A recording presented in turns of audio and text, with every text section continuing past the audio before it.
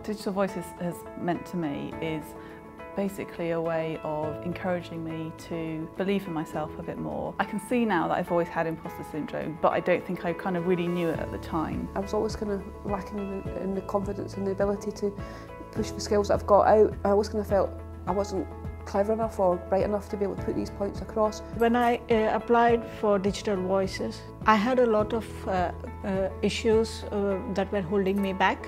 One of the first things I would cite is the fear of saying yes. I wouldn't stand up, I wouldn't do anything, I'd sort of take a back seat. So if I went to a meeting, I wouldn't say anything. If any jobs came up, I wouldn't apply for them because I wasn't good enough. So my confidence took a real big knocking. I was getting good feedback from my manager and my colleagues, but at the back of my head I'd be thinking, oh, they're just being nice, they don't really mean it. I didn't have that belief in myself.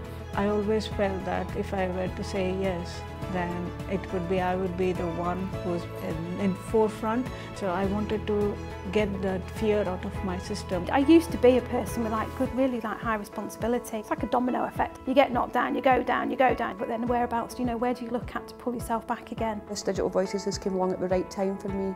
It's helped me to be a better person, I would say, to be a better me. It's given me a lot more confidence in my ability, and now I can speak more confidently in public. I've learned the art of saying yes. I put my hands up and said that I'm going to talk about being a woman in technical architect role. I was quite nervous, but then when those things went away, it gave me the impetus that I can do more. Getting promoted during Digital Voices was one of the proudest moments. I've proved that I am that person, I can do that job, and I am getting back out there. My proudest moment in Digital Voices has got to be speaking at Civil Service Live in Edinburgh.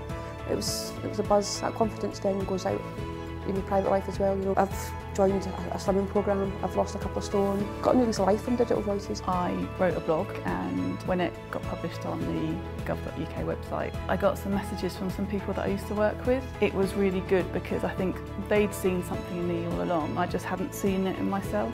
But now I'm kind of saying, okay, I have got the potential to do more, and I'm finally starting to believe it.